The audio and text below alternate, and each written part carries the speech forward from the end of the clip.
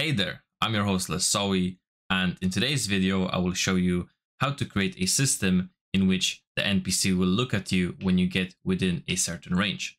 So let's say we get too close to the NPC, he will look at me, and as long as I'm in the range, he's going to look at me. So let's say we get out of range and we get in range again, he will turn towards me. And of course you can customize the speed at which he turns towards you. And with that said, let's begin. Open up your project and let's go into the contents drawer. Now over here, you want to right click, go to blueprint class and select character. And let's make our NPC or our AI. I'll call it AI. And inside, in the viewport, select your skeletal mesh. And you also want to select your animation blueprint in the anim class. So once you're happy, I will quickly set the location and the rotation to be -90. And once you're happy, go to the event graph, delete those two guys, we don't need those anymore, or we never did. And from the event begin play, cast to essentially your player character. And for me, this is going to be Brady. So for object, I want to do get player character, just like so. And as BB Brady, let's promote this to a variable, calling it Brady ref. So I'm happy here. Then I will create a custom event, which will be called face player. And from here, I will create a branch because I want to check, should we or should we not look at the player? And for this, I want a variable, which can be called can rotate. If I learn to spell, there we go. That should be fine. So just get it and put it there. And on true, we will get the reference to our character, do a is valid. Select the question mark here, put it there.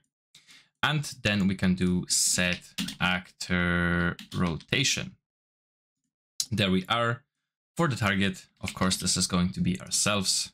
And for new rotation, let's break the pin and we want to focus on the Z value. So next, let's get the actor location. So this will be the actor location of our NPC. And we also want to get the actor or the location of our character. So get actor location once more. And from here, for get actor location, do a find look at rotation. And the target is going to be the location of our player character. Now for the return value, what we can do is let's first get a get actor rotation, just like so. And from here, let's do or interp 2. And then for the target, plug this into here. Now we want this rotation to be linked with the player, with the player's frames. So in order to do that, from the delta time, let's get the get world delta seconds, and that should do it for us. Next, break the spin, and we want the Z to go into the Z. Let me just bring this back a little bit and connect the Z into Z, like so. And that's all good. But now let's create a delay. So I'll explain why in a second. And on completed, let's get a face player event. So from here, get face player. And the reason we want a delay is because if we don't have this, this code will execute and immediately call this, and this will cause an infinite loop, which we of course don't want.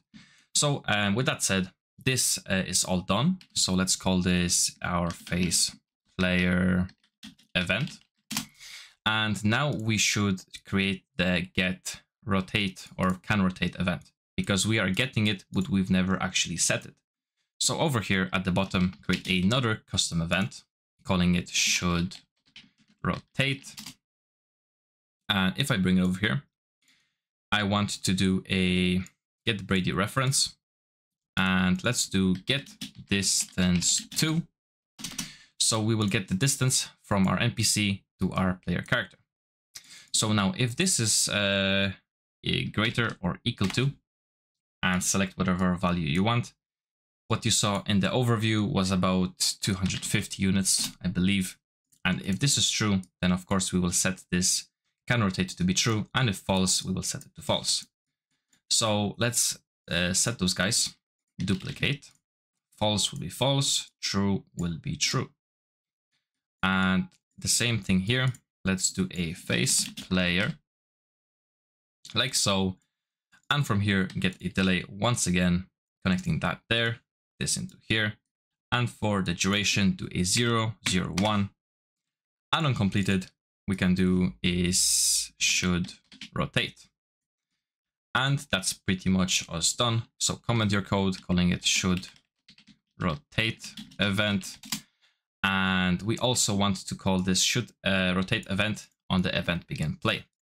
Because if we don't, it's not going to work. So should rotate just like so. And with all that said, if I compile and save, the NPC we will put on the screen should rotate or look at us if we are within a certain distance, which was 250 units. So there we go.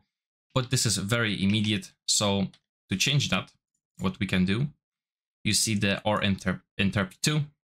The lower the value, the slower he will rotate, and the faster the value, the faster he'll rotate. So for this, I'll set it to like 5, and that should, or just to show you, let's set it to 1, and you will see what I mean. And if I get close to him, he will rotate very slowly. So of course, the higher the value, the more he'll rotate. In the overview, I had it at 5 seconds, which worked out to be perfect for me. And with that said, thank you so much for watching. If you liked the video, leave a like. If you didn't, leave a dislike. And as always, happy developing.